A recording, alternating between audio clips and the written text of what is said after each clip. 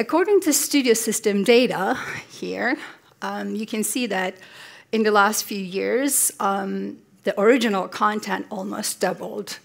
Obviously, Hollywood is, investing billions of dollars to draw in, the subscribers, new subscribers, as well as trying to keep them on their platforms.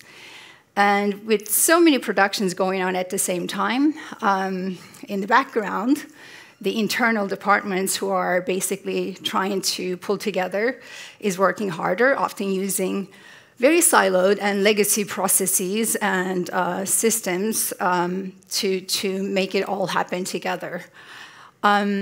If you think of it in the industry, the new digital entrants are not, taking that easy either, because, sort of learning how the Hollywood works and building business know-how, tools, processes, and contacts often takes years, right?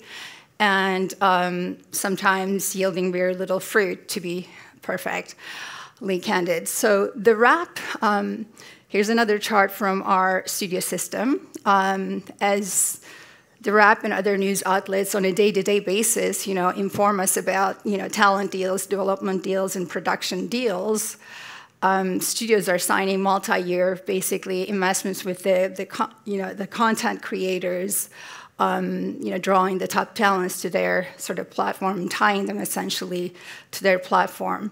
Between 2019 and 2021, you see that about 30% increase in TV deals. That's quite significant, right? At the same time, basically, the studios are tightening their belts, and they've done quite a bit of downsizing.